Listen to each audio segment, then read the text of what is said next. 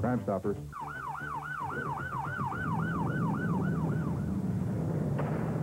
Manitoba Crime Stoppers and the RCMP in Steinbach would like your assistance in solving an arson which occurred on October 7th, 1998.